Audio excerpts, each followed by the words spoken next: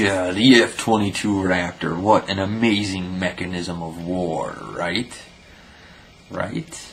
One question for you all, though. What good is your plane when your pilot can't even stay conscious? Woo. Yeah.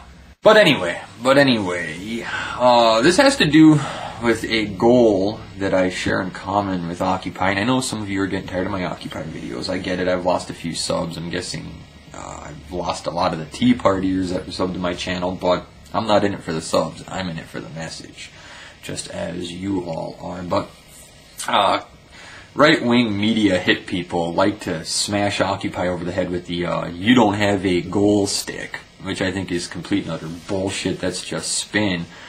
But one goal that I have in common with Occupy, and this is perhaps why I've thrown my hat in the ring with them for now, is that I think their central goal, the goal that's shared by all Occupies throughout the U.S., is campaign finance reform.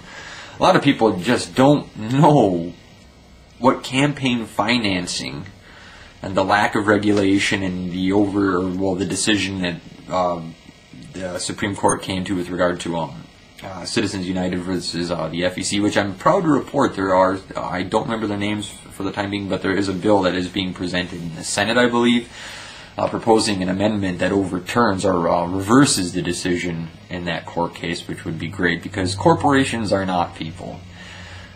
For all of you big business people that do watch my channel from time to time and love to leave your little troll comments, corporations are not people. But back to campaign financing. I mean, it permeates every facet of our life. Some examples.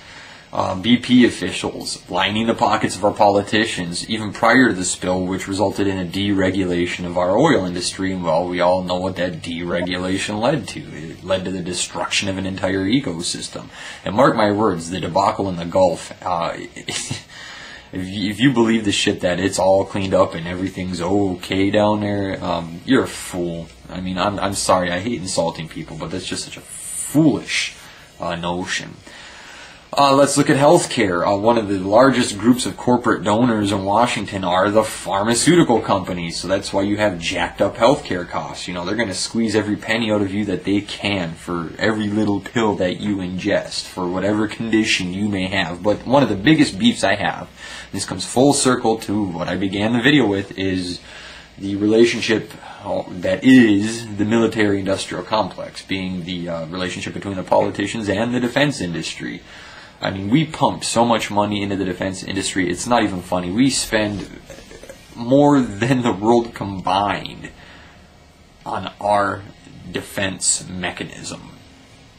The entire system. I mean, the only one that comes close is China. They spend about 150 to 200 billion on their military. We spend something to the tune of, and I'm giving you a rough estimate, $700 billion on our war machine, which is just disgusting considering the tools that we pump out and how many people die as a result of said tools. It makes my stomach turn, and that's perhaps why I have such an issue with it. They've just sunk right into our government, and this F-22 example is a perfect example. A perfect example.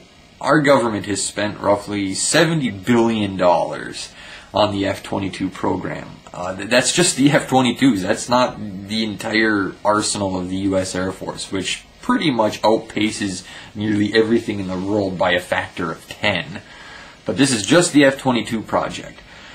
Now, we get all these planes and this and that, except there's a fundamental design flaw in that the oxygen system doesn't exactly work on the plane, and you have pilots that are losing consciousness in flight. So again, what good does that plane do you if you've got nobody operating it? Now, here's the deal. Here's what really pisses me off. Beyond, well, not just the fact that we've dumped so much money into the war machine, but here's what really pisses me off with this design flaw. Lockheed Martin comes back and tells the government that they need an additional $24 million to correct the problem. What's the problem with that? I mean, some of you might be saying, oh, but it's the pilots' lives, we have to do it. Here's the problem, and mind you too, Congress agreed to giving them the $24 million. Here's the problem that I got though. When I go out shopping, and I buy a product, and there's a defect in the product, and I go back to that store and say, hey, this shit ain't working, Do they tell me I have to pay additional money to get it fixed? No, I get a replacement. I get one that works. The fact that our government is agreeing to this fucking nonsense absolutely blows my mind out of the water. It blows my mind out of the water. Lockheed Martin should be footing the bill for this mistake, this design flaw. And here we are yet again paying into the war machine. I don't support I don't support the amount of money we throw at the military. I'm going to be honest. The amount of money we throw into the military, if you were to look into peace research or something like that, would be far more suited to maintaining stability in this world instead of giving the United States the means by which they can invade another country. Iran, it just disgusts me. $67 billion in the hole already for a fourth, or what they considered a fourth or fifth generation fighter that runs circles around anything else in the world. There's a design flaw, and we foot the bill for that again. What would you do if you took your product that was defective back to the store and they said, hey, guess what? You owe us an extra $24 if you want one that works. You'd be flipping shit. I know you would. But when it comes to stuff like this, we would just sit at home. We don't do anything, save people that are becoming more and more active. And like I said, with the Occupy movement, it's nice to see some feet on the ground. I mean, we've all been doing this sitting in our chairs for a long time, but it sure is nice to see some feet on the ground. So that's all I got. I'm going to link to an article in the below bar about this F-22 debacle, because it's just really, it's bullshit. It's bullshit. Lockheed Martin...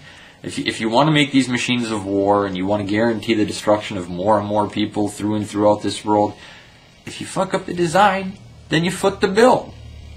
That's simple. But apparently there are some generals, I'm sure, that are nearing retirement, and you've promised them a position in your illustrious corporation. So said generals and your money influence politicians, and we get screwed in the end yet again. It's always the American people getting screwed. But anyway, that's all I got for now. Later. Peace.